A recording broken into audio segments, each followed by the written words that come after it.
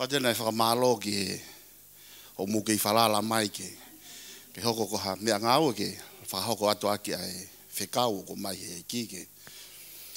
Pako lau ko tō pē, taimi ko tō pē, ko te lava mai ki he ni, ko ki te to'on maa. Ka koe whainga maari e ke whahoko atu. Ai ngahi mea ko hanga he ki o tuku i hoku loto, pako whakamālo ati ka siesi. Kau maa o timi. He kono ngā ko tau whamalo, ngā ko mai he eki ha mea ke tau whakahoko. Ko taimi tene tāla. He kui ngā he te tau rau, tau whai atu pēu, tau peheku, tau fōi, pa tau lodo si, pa tau liaksi aki. Ka koe ni koe tau ene whiha. Pako whamātā mai he television ne, haue whakaafe. Pako hongo mau pēku lang ia, ho whakaafe mai ke whau. Ka ko whakamalo atu he ngā o kumau whai. He koutui whapapau ko tau whai taha. He tau iloi. Ai leini o mai he eki ke tau lere ai pa tau lere ai. Pa ke ilo leini o kou lere ai pa tuke o lere awai. Pa wakai atu ke Fetu'u ke mou lere ai pa tuke mou lere ai. Pa tau whepou aki ai. Heu taimi lahi tau pehe ko tau whakatahataha ma whai mea taha ko tau whai taha ai. Ka ko tau whai taha e tau whe ilongaki pa tau whepou aki. He ko mai he eki taki taha lova, taki taha lere ke tau lere i. Pa ke tau lere ko ia pa tau whepou aki ai. E taim ta tau peko kore pe mua ke wai toko wai na lava mai on Faifekau ko ni ke whahoko pe mua ke tau ki whatonga me whakapalangi ko ngā ke na lave i he tau malanga o whai he ko ngā ku na pehe ko tau ki mea pea tau tolu whakatonga ka koutu ko mea ina pure anga o eki. And so I'd like to welcome the two pastors one from South Africa, one from Fiji, is that correct? Yeah. And I'm going to try and sort of flip back from English to Tongan so that I want to include you because this is kingdom business. It's not just a Tongan thing, but it's kingdom business, and we all need to understand. I believe God wants to minister to us this morning or tonight. Yeah, amen, amen. Ngai taimi whainga taa whokieni I he tau wakai koe ni ko imaman lahi. Palawa beke tau hanu, palawa beke tau siatu, beke hagai mea o igiu ni hanga whakahoko. These are very dire times, and we question a lot of things in terms of what God is doing. And most of the times that we don't get an answer. But it's okay to question. Sai beke tau fehu'i, sai beke tau fehu'i, e ka meo pehea ye. Jesus questioned his father, why have you forsaken me? He didn't get an answer. But because his faith was placed in what God had called him to do. Fehui a si isu kene tamai, kene tamai pane pe, ko hameo ke riaki ai au. Panaka kene mau hatari, kana ne tu mau pe Fetu'u na ne ai, ne iloi koe ui me whakotua e kikia teia. But I believe God is wanting to reveal to us in certain times that we need to change our perspective to see what he's doing in times like these. He ko tui koe poreka ki tau tolu, ke ririu e tau whakaukau mo e tau sio, ke tau wakai ange ke mea e ki une whakahoko i ngai taim peheni. See, a lot of the times that we complain and we question and say, God, why have you forsaken us? But say, God, can you show us what you are doing? Tau peheiki, ku tau hanu he taimi lahi ka tau peheiki, ko hana e mea ku hanga whai. And I'd like to say that God is doing amazing things here in our nation. O hanga o whai he eki a ngau e lahi o tau whonuan. Tau whakakaukau ki ai. Ko hea mea na tau pehe tai malawa ko malawa ia. Think of all the impossibilities that we had encountered that we thought it would never happen. But it has happened. We thought we can never break our traditions. We could never break the way we do things. We could never break out the way that we think or the way we see things. But it just happened. Tau peheka ke tau lava ke tau tolo tuku e tau wauau e whakatonga. Tau peheka ke tau lava tuku e tau wauau whaiputu. Tau peheka ke tau lava tuku e ai ngahi mea kai mo hafua ngahi mea keke. Pehe mai pea ko viti hitaha hiva pehe mai. Riri uia. Whanga hanga e kio whakotu mai, ai ngai mea pe mai, liri uia o rava peho no liri u ona. Pako tui ko ngai taimi eni ke tau ngā unu ai mo mea e kio ne whai. And I believe what an amazing opportunity for you and I to move because God is moving.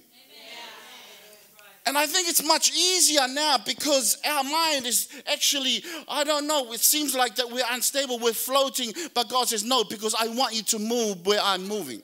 He ko taime ni po hange ko tau ngari te pa be kana me hoko pe fe na ye pe ka me ko ka ko ilo ko taime no pe magi ko taime ge mo nga unu ai he faingo fu nga unu he ko ge mo tu mau, because you know it's much easier in order to steer and to direct a moving vehicle than it is to try and drive a stationary vehicle.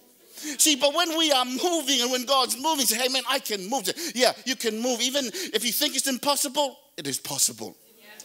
Are you still with me? Okay, go for that be born be guy. Paene behe. Tau hufang ai be ngai whakatapu no ko toa pe.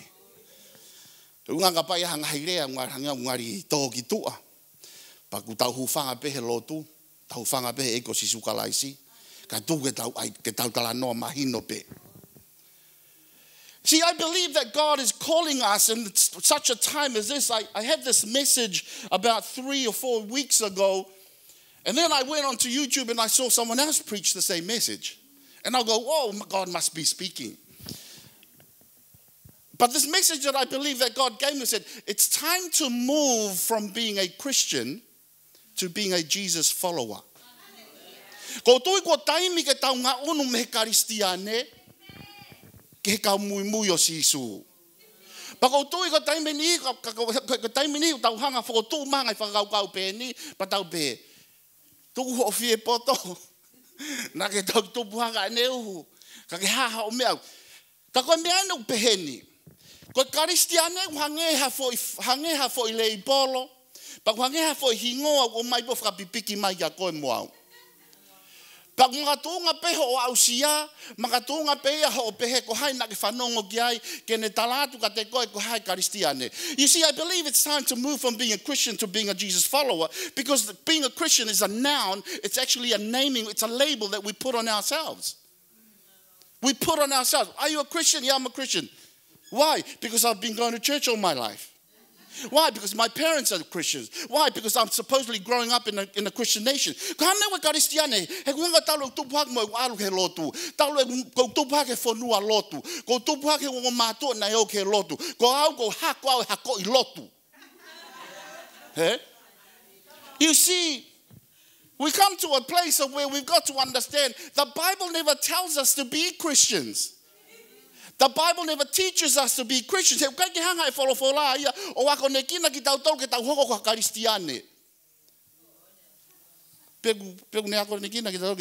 don't know. Does the Bible say that? Does the Bible tell us teach us to be Christians? There's one stage. There was one incident in Antioch in the book of Acts.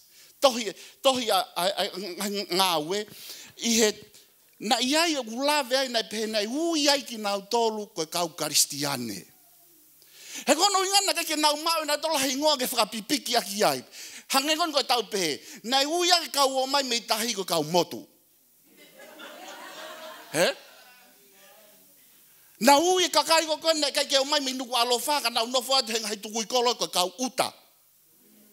Ko tau kumi hamea ke whakahingoa aki, ai kakai koe nau mui kakalaisi, kau ke tau lava na hangeha no whakaalumai ki nau tolu. You see, this whole term Christianity, it was actually a derogatory term of which they tried to find a word in order to label people that were following Jesus because they were different.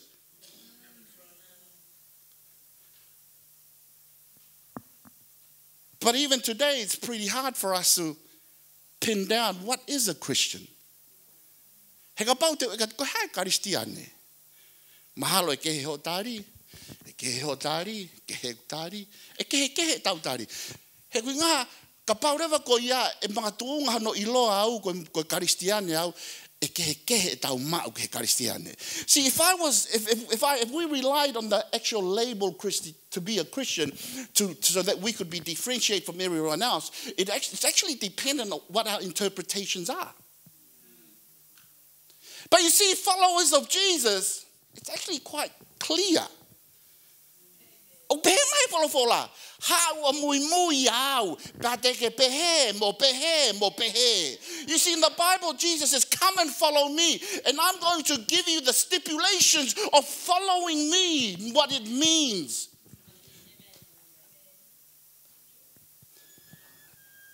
You see,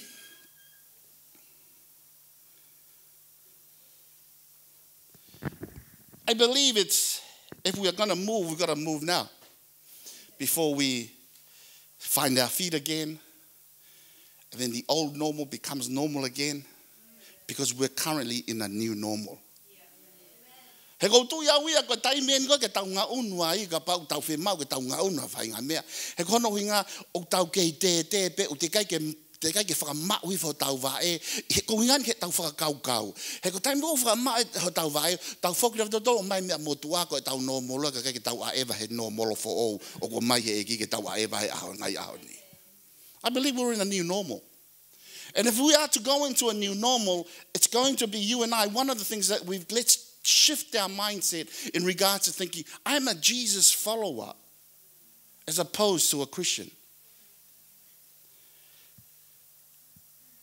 You see, he gives us a few pointers. If we go to Mark, to Luke, to Matthew chapter 5, it talks, Jesus gets all the people, all his followers. Toi ka mati wa ni ma tau mahenya tau peko malanga I he mo unga.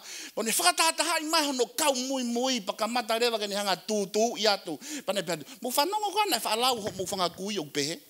Do you guys know that your ancestors used to say this? O mo ilo o hiki pa mo pehe o wanga o kono talanoa I o pehe mo pehe.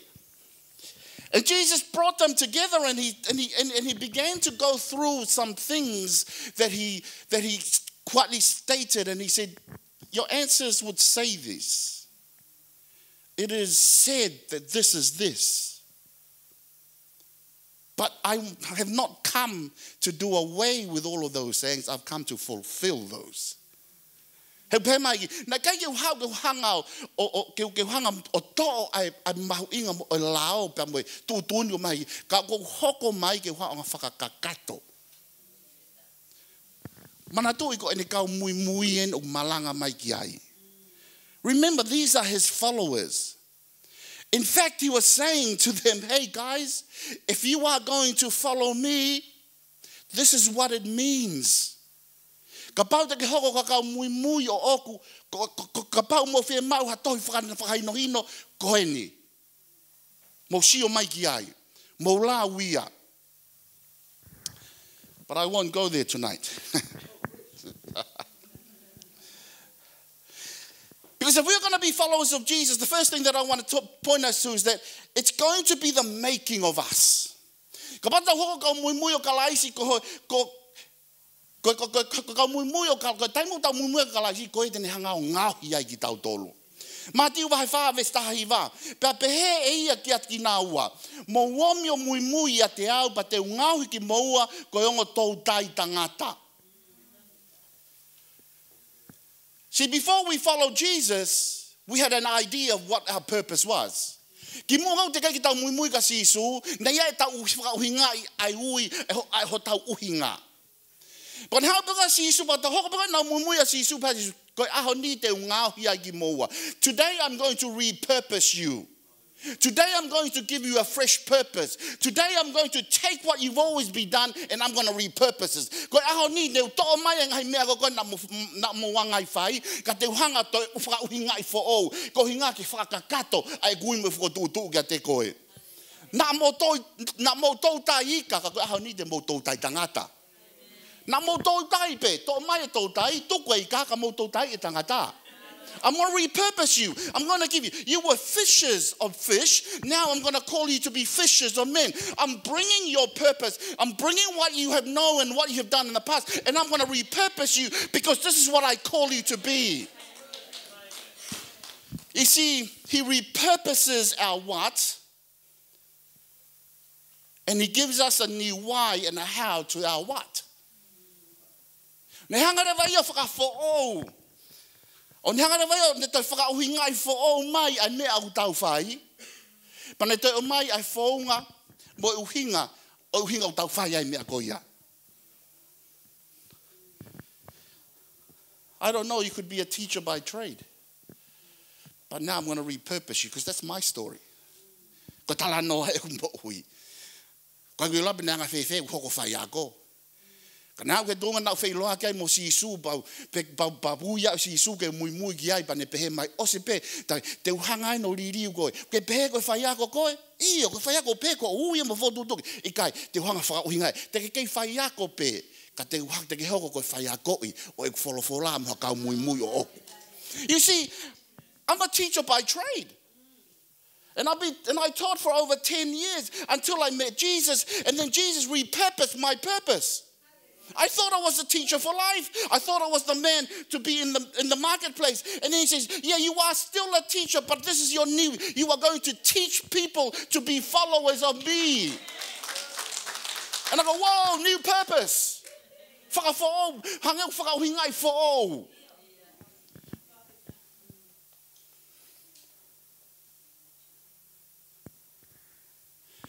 You see, following Jesus calls us to leave and to move. Hey,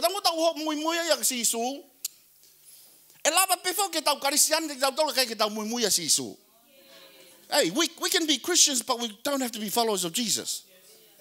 Isn't that right? Are you a Christian? Yeah. What are you doing after this? Everything that's not following Jesus. He ka pau te weka toka whahinga tau taulen. Kau tama, kau karisian mo iyo tau iyo kotoa. Os ka pa tau, ka me whai boni, ka me whai os koi ni. Pa be mai tama koe. Kai koe mea kono kotoa beka o kai koe mui aka si isu. You see, following Jesus calls us to leave and to move. It's actually a verb, it's a doing word. We've got to be doing something. It's not just a label. I can't call myself a follower of Jesus if I'm not following Jesus. It's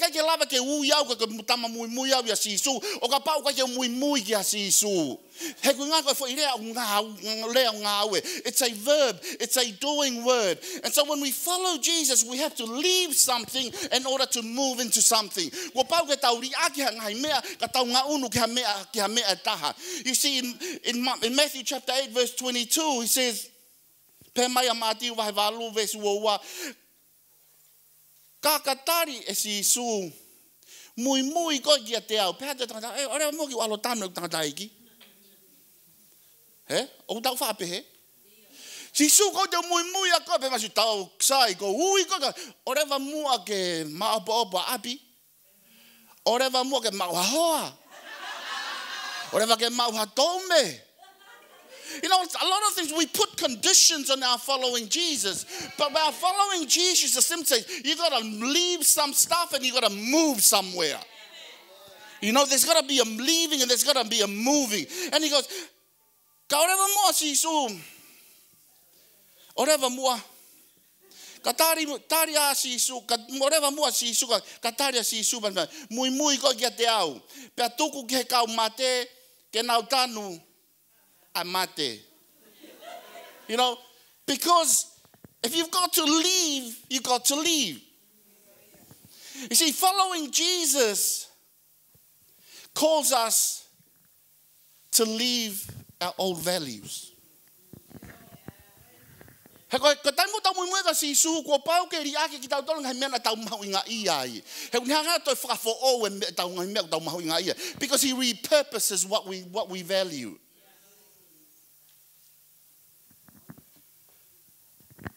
I don't know what you're still holding on to. Ka mea tau kei piki ki ai, tau kei mahu inga ai, o kei hange ko kei apulu wa tau mui ka sisu. He koe ui a sisu, mo mai mui manga te au. Oreva mo sisu ke, oreva kai tuku ngai mea ko ia ka ki nga unu koe. I could not be doing what I'm doing now if I didn't leave some stuff. He kai o me lava fai me ko ngau ko no ko fai o ka pau na ka gang hai me na pore ia ke uri aki pe uri aki he ka pau na ke piki tai ia te ke ia pe. See, if I still held on to the things that Jesus challenged me to leave behind, and I wouldn't have moved, and if I wouldn't have moved, I wouldn't be here. I'll still be in a 9-to-5 job, bored to my eyeballs, doing whatever, paying off a mortgage, and having no purpose in life. Nai ngai mena pore ia wai he ki ke riaki. Ngai mena mahuinga i ai. Mahuinga i he family. Mahuinga i he wakai ma kakai kia te au. Mahuinga i he ngau e nau iai. Mahuinga i he ki se miti na e mau. Mahuinga i he ngai mea kakatango nai pore iki. Na te riaki. Oha mai he tūnga o te tūai ha tūnga peheni. Papa you pehe atua uia, ko hatunga ni ke tau whenga kia o tau. O te lawai o tōhe ku ngahi kuna mo ngahi riaki ku te osi whai. Where could you be if you were to challenge to leave stuff and you were left it behind to follow Jesus?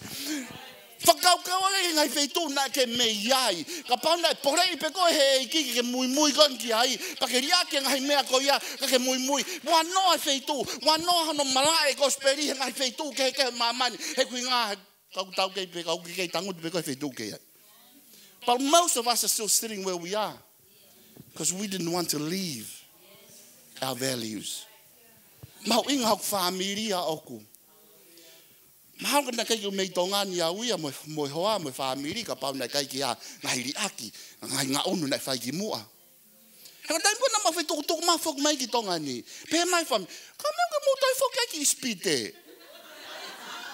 Na tau whakamāpopo pa tau whetukutuku mai ki murini ko ngā ke mau hawhainga maari e pa mau ha mo ui. Ka mea mo tai whak, he kui ngā he kui e sisu ke mui kia te ia. You know, I remember when we were packing our stuff to come here and my family would say to me, hey, why are you leaving? Why are you going back to Egypt? Because this is the promised land. This is the land that's flowing milk and honey. And I said, no, I'm following Jesus. If it means going back there, that is my promised land.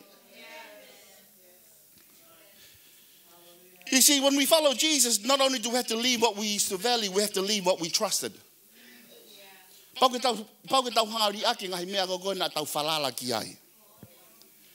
See, Matthew chapter 9, verse 9. Jesus comes along to Matthew, and Matthew says, hey, come follow me. We all understand that Matthew valued money. Lotonga tanofa Matthew ko eni ko de nofo tana ki ngai tu hau ba ko mena mau inga kia te ia. Ko de pea pa si su, hey, sulu, ha mo au. Tu haka Matthew, liaki ngai mena e falala ki ai, mo mena mau inga ki ai, kane mui kia te ia. You see, he left what it is that he trusted in. What are we still trusting in? Ai meu tau ki falala ki ai. Tau ki falala pe ke mea au he pange. Tau ki falala pe nai ke mal ke iwi ho tau ngahi nima. Tau ki falala nai ke mea au tau ilo. Tau ki falala nai ke tau ngahi whepiki taki. Are we still trusting in our relationships? Are we trusting in what we know? Are we trusting what we have in the bank? Are we trusting in our own strength? Are we trusting in our relationships? Because Jesus said, hey, come follow me. Come follow me. He lava peke tau whai peke tau tolu he lotu. Tau mai whai lotu ka tau kei whalala peke ngai mea ko ia. Because we can still be a Christian and still trust in the things that we put our trust in rather than trusting Jesus. He lava peke tau whalala ki tau tolu ia ke mea tau mau ke tau iwilahi mo tau ilo mea ke he. He lava peke tau kei whalala ki tau ka tau kei karistiane pe. Kau kai ke pehe mui ia ka sisu. Ko tai mo tau mumia ka sisu ave ki tau tole sisu ngai Fetu'u ia kai ke tau ho tau vai o tau ki lalo pa hangeu tau te pa tau he ko nga ko tuai pe ko tau tata pa te ko aluha ke vai ia ke ho tau moai hu pa tau pe ya we sisu to kon te mate. You know, because when we follow Jesus, we actually leave the things that we trust and we begin to swim. We begin to go out into the deep. And in the deep, our feet do not touch the ground. And if we either swim or we sink, but we say, Jesus, you led me here. I left the comfort of the shore to come out into the deep. Jesus, and Jesus said, oh, I was waiting for you to say that. Sai, how? Kakao mai pake mui mai kau.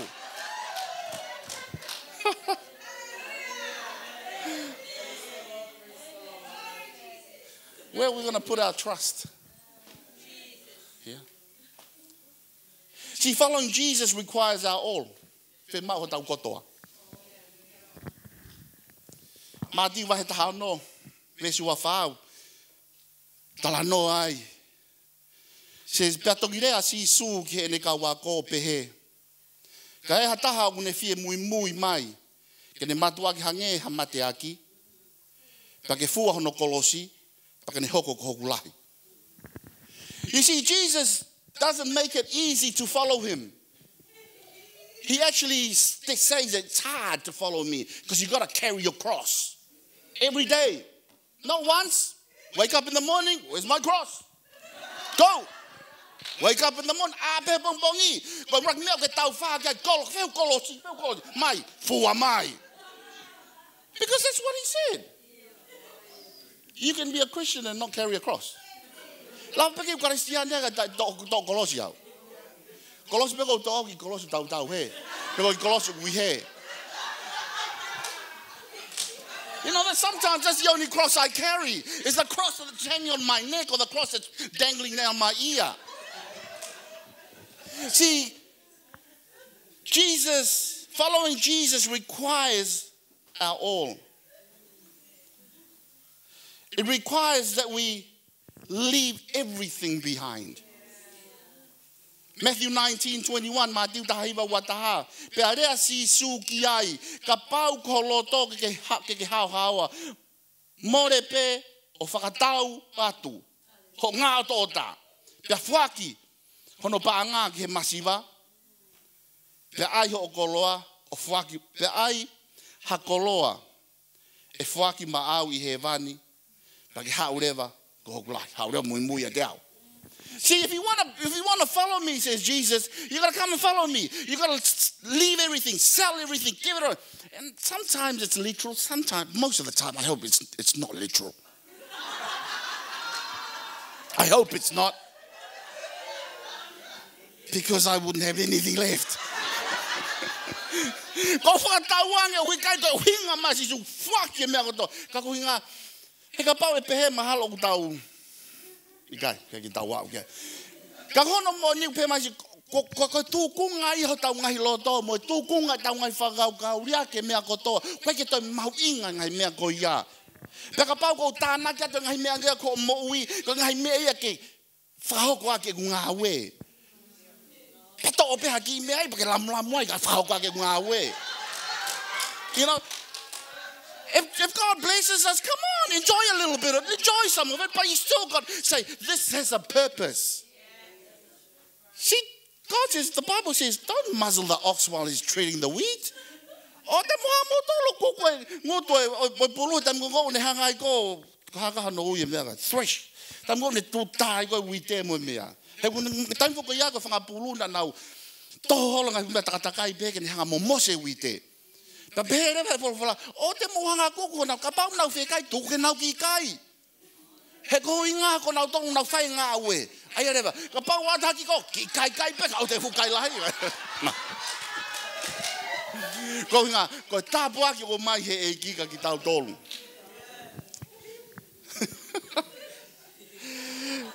Ka pau ka mui ki tau tolo ka laisi, whe mau ho tau kotoa. Pe area taha ko luke waha hiwa ve sono taha pe area e taha kehi foki eiki te mui kia te koe ka ki tuku mai mua ke whai e tatau kia te ki nau tolu I api ka pehe si su kia te ia ko ia o kuala ke whakauri o e palau mo kilo ki he ngahi mea I mui o ki kai te nau tuha. You see, one guy comes to Jesus and said, hey, can you just wait? I just got to say goodbye to my mates. You know, have a last little faigava. Have a last little thing, you know. Have a last little fling before I come. And Jesus says, hey, whoever puts his hand to the plow to follow me and still looking behind to what they want behind, is not worthy to follow me. Come and follow me. You see, Jesus wants our all. O ne whi mau ia ho tau katkotoa. Following Jesus requires nothing short of our all. O we kai ke tau because mui ka si su ne fie mau ho tau kotoa. Man, I'd rather be a Christian.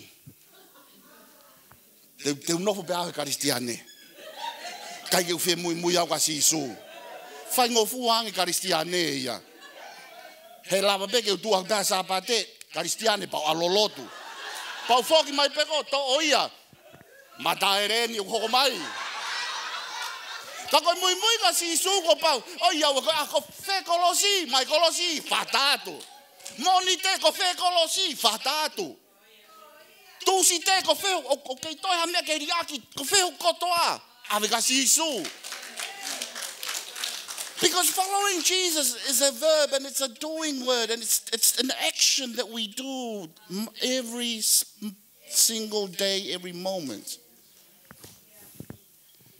You see, but we can give our all to Jesus, but we've got to also understand our all is a work in progress. Oh yeah? It's a work in progress. Ko hono inga pe mai ko toa ko he ahoni. O ton ke ki huluang e kotoa ni afi. Ba ho kotoa ko apongpongi. O ton ke huluang e kotoa he ahoni. He frau du tu pe mui ka kalaisi. Da frau du tu pe man ngai me on tramai mui mai ya ke. He ko nga ne ko lavaria ke tani mi. Na ka ki mam na ka ki lavaria ke ko si. See, we've got to understand that our all is a work in progress and we can't sort of be down on ourselves if our all today says, oh man, I couldn't do it. Tomorrow, come on, give your all tomorrow. Fefeki fua ko kotoa bongbong. He ko kotoa ko au ni mahalo pe na kai ke o totonu ke lahia nga bongbong he au ni. Ka totonu ke lahia nga au ni aniafi. See, our all is a work in progress and our all is not comparative. O we kai ke pehe ke shia da ai au ko shia lahia nga no ene kotoa ana ia te au. Kai ke angi ke mui au ka kalaisi. You see, sometimes we compare our all to someone else's all. And we feel down on ourselves, but following Jesus is giving my all, not their all. Yeah? If I go mo family ke ma missionary ke ri. Sometimes we call our relatives, hey, ma ki se ni ko ki ka venga le lotu ke fai. We ring around it. And I said, no, just give your all. Your all. Not your family's all. Your all. Because you're a follower of Jesus. Ko au ko mui au ya si su fe mai si su ho kotoa. Ka ke fe mau e kotoa ko o fa to ko na no fo muri. Tu ku peke na fo pena to na kotoa ka si su o fo na fo mai au. See, God wants our all. But it's not comparative. But when you pay for the tower, the kotoa, we go kotoa. Katuku pe kotoa. But when you fe mau ke fo a kia uia. We can't give tomorrow today. Let's give our all today. You see, I'd rather be a Christian.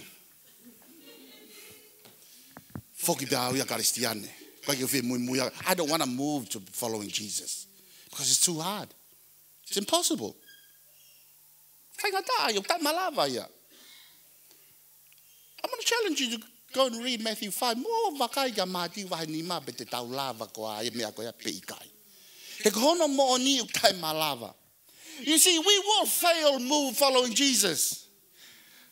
The tau to no he mui ka kalaisi o ne u ki tau ki tau mui ka ka ne ko ki lo ba te tau to no. We will fail. Even his disciples failed. Peter failed.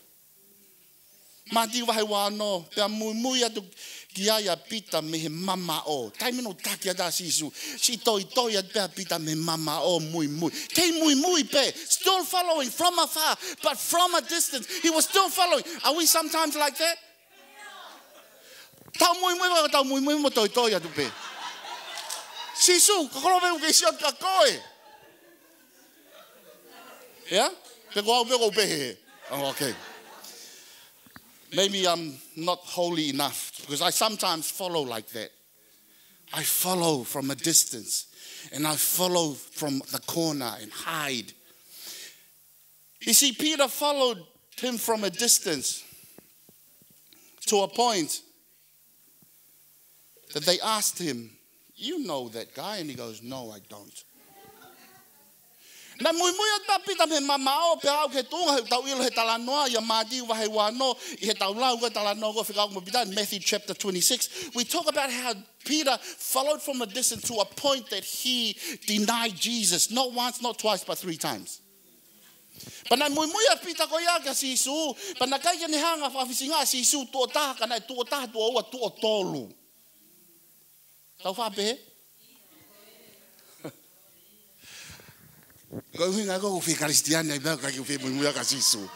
That's why I'd settle for being a Christian. Because I can follow from afar. I can disown him. But I'm still a Christian. In my thinking. See,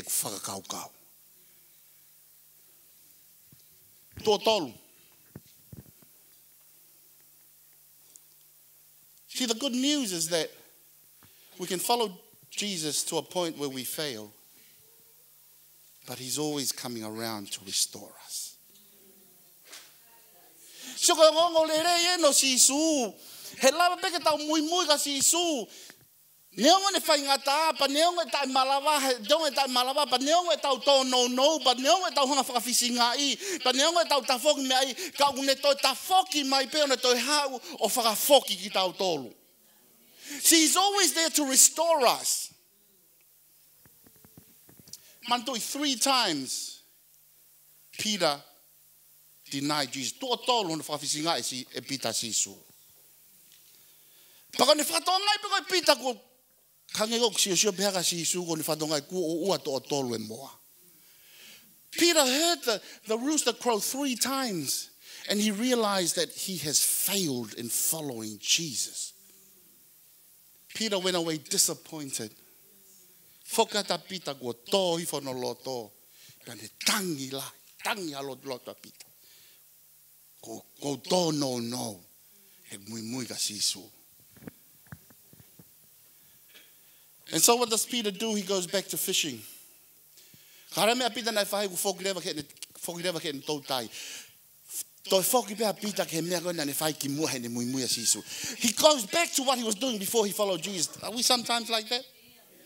See,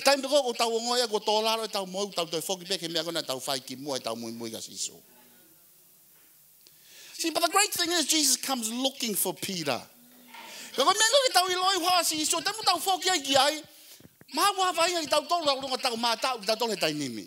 Tau foki pe tau tolo ke mea na tau iai.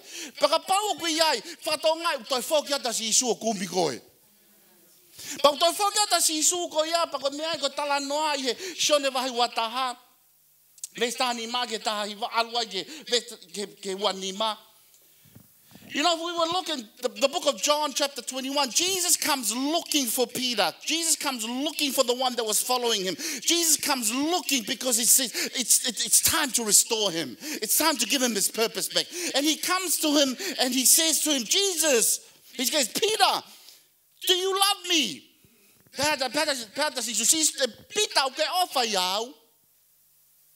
See, we've got to understand. There are all these words that I rewa palangi ofa pe, mo whakatonga koe ofa utaha pe. Ka koe rea koe na hiki mea e tohi koe ni whakarisi, koe ofa ai au wha. Pa koe foi ofa ni e ua o ngawe aki he talanoa koe ni. Koe foi ofa e taha koe agape love. Agape love, koe ofa agape, koe ofa ia koe whakaotua, ofa rio, koe ke hame e toi whakafoma ka koe ofa pe tuunga. Agape love. Pa moe ofa tahan ana ungawa ke ni koe phileo love. Koe phileo love koe ofa whakatoko ua. Ofa whakakaunga mea pe. Ke heia mei he. Pea te si su kia pita. Oku ke agape au. Are you agape love me? Do you agape love me? Do you love me regardless of all of these things? I wonder how Peter felt.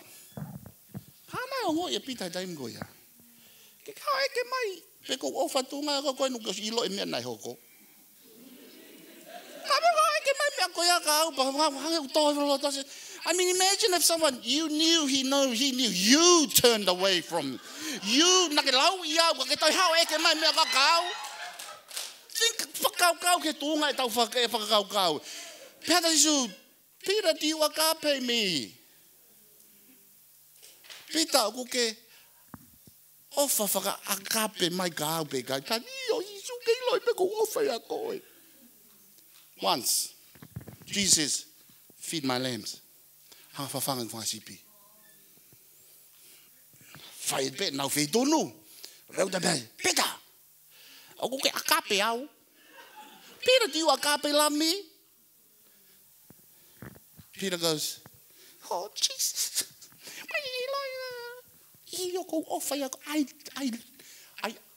I phileo you. Foi tua ula ki pehata sisu o ku ke ofa whaka akape mai kau pehata sisu pehata pita kai ko ofa whaka phileo pehau ka koe ofa whaka o ngā tangata pe to pehata tua ua e pita o ku ke ofa whaka akape mai pehata no I phileo you ko ofa whaka phileo whaka kau ngā tangata pehau. Number 3, Jesus says to Peter, Peter, do you phileo me? O ke ofa whakatoko oa mai ka au, pa pēha te pita, I o sisu. O ko ofa whakatoko oa te wako. You see, Jesus was ready to come down in the expectations of how we relate to him to a point where we can relate to him. You didn't hear me.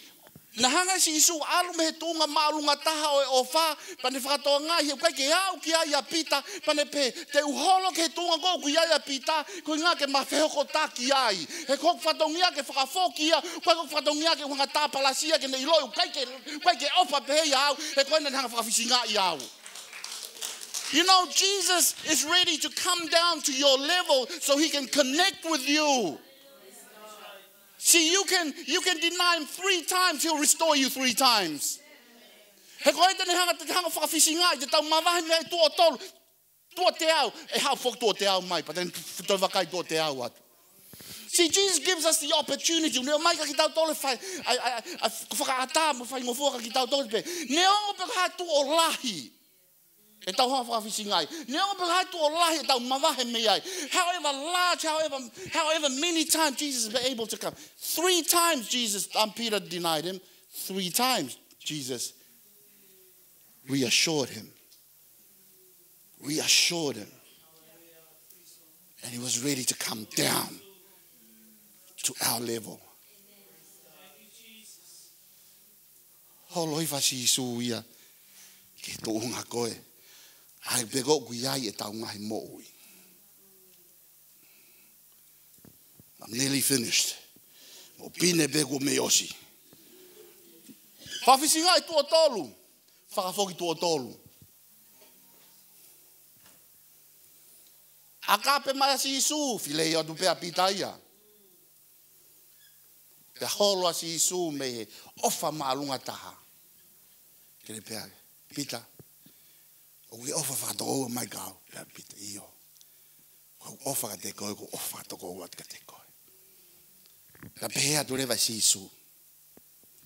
Ka hiri ne rea ki ai, na ne wholofola ki a teia.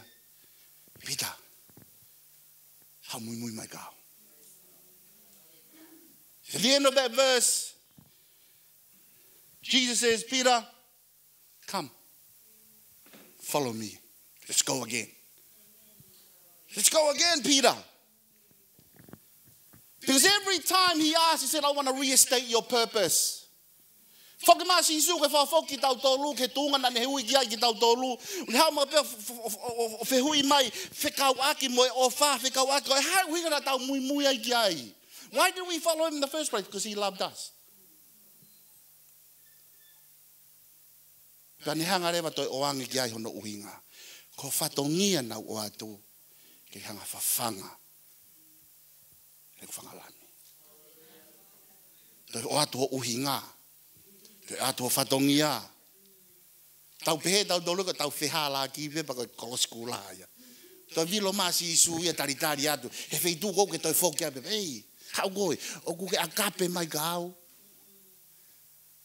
O au ke tunga. O kuke whileo mai pe ka au. Papeat iyo. Let's go again. Come on, let's go again. Because Jesus brought Peter back to the place. And he gave him the why again behind the what. Why did you follow me? Because you loved me first, Jesus. Because you invited me to follow. You gave me purpose. You gave me the why that was bigger than me.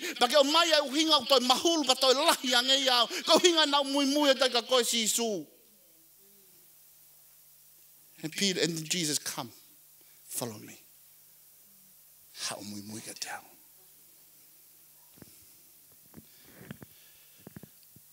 If we want to be followers of Jesus because he's calling us,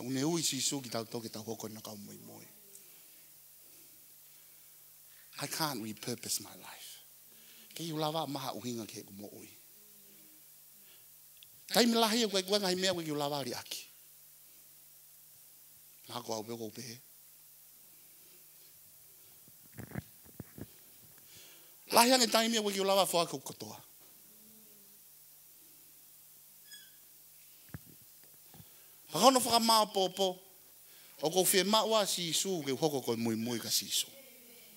You see, to summarize tonight, that I need Jesus to follow Jesus. Because if he's called me to follow him, I need him to follow him. I need him to empower me. And Jesus, yeah, that's okay. Don't worry. I've already thought of that.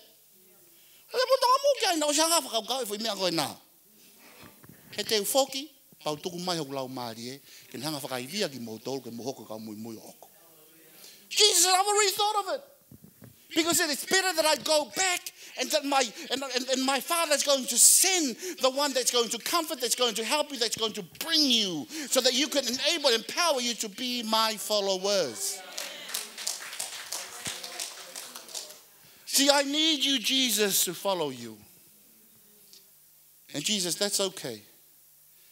I give you my Holy Spirit who will empower you to follow me. Because it's impossible to follow me. Don't settle for being a Christian.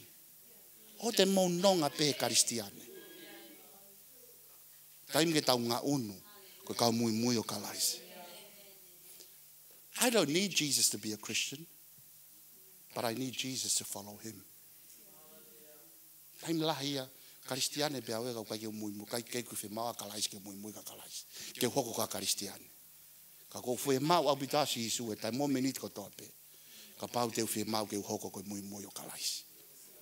It's time to move.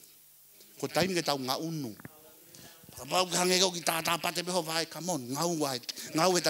easy.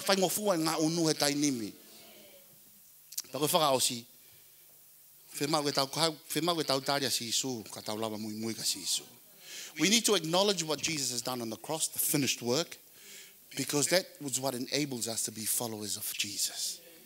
He's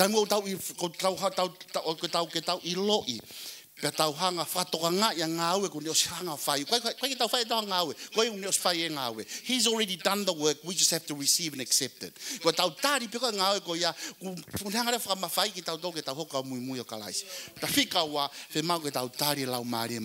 I thank you, Pastor, that you brought us to lead, to invite the Holy Spirit here, because he is vital.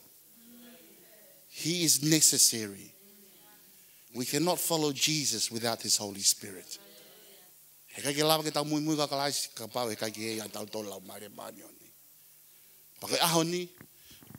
you have to go ni, about the show my me up, but I my me up, go get out all go henny. Get out fire lotu, ulwaki. Get out Pakata, mo we get out Taria Sisu, Hono Winga get out Hoko, Fakavia get out Hoka, Kakao Muyo Sisu. Momentanto eu cosperi go ngolere eu ko cosperi mo ngolere pe que aqui na tolo porque aqui na ila sisu o fe mau ka ki tau tolo no kotoa mo ki tau tolo pe ko ka kristiane. You know, the gospel is not just for those people that we think that's out there in the world and don't know Jesus. The gospel is even for us that we think we're Christians because we need Jesus. We need the good news. We need the work that Jesus has done. Sa viu kapal tau kui po tau ngai fofonga. Pal tau fai lot koni kapal ko kui api kui po fofonga me Fetu'u ke ai. Tau fai lot ko ni. Pako hire lot koni pa mu fra e meni mai peki ai. Ek si su mo fra malo at te koe. Na ke hoko tangata kana ke otua e taim ta taupe. Pake hoko mai ki mamani. Ke pekia i he akau. Mo riringi ho tātā ko hinga ko au. Ko ki mautolo. Ke totongi ake mau ngahi anga hala. Anga hala no ko toa pe.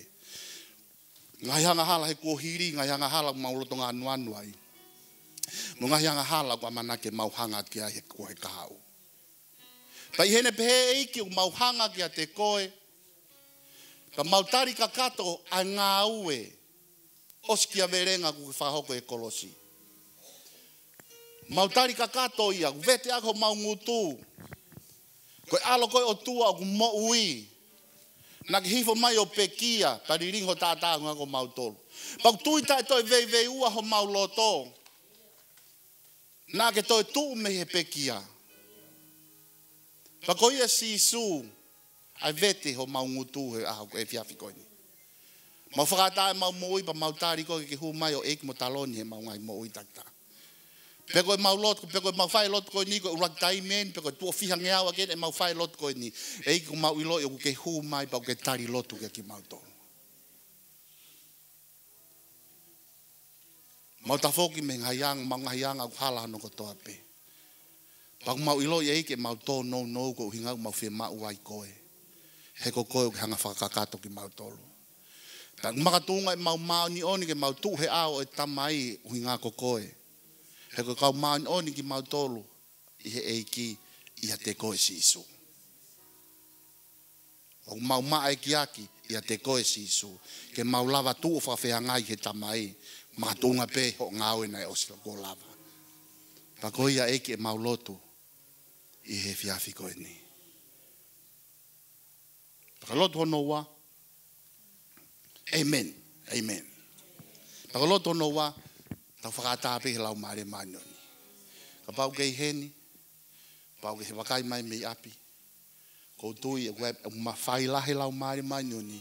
Kene lawe i ko he Fetu'u peo kei ai. I believe the Holy Spirit has the power to minister and to touch and to fill you wherever you are. At home, right here, or wherever you may be. But if you want him, let this be your prayer. And you may say amen at the end of this prayer. Come on, let's pray. Holy Spirit, I give you permission to come. Fill me. Baptize me. Empower me. Teach me. Comfort me. Be the paraclete that stands next to me to encourage me every step of the way. Ke hoko ko tō taha tūta whaaki. Whalotolahi i au. Whakaivi au. Whamanatu mamai peka te au a sisu a kalaisi. Ko whakata ko mo ui ka te koe. Ke hoko ko kāpani ofi. Holy Spirit, I welcome you. Come on, if that's your prayer, just say amen. Wherever you are. Holy Spirit. Just for a few moments. Holy Spirit, just receive him.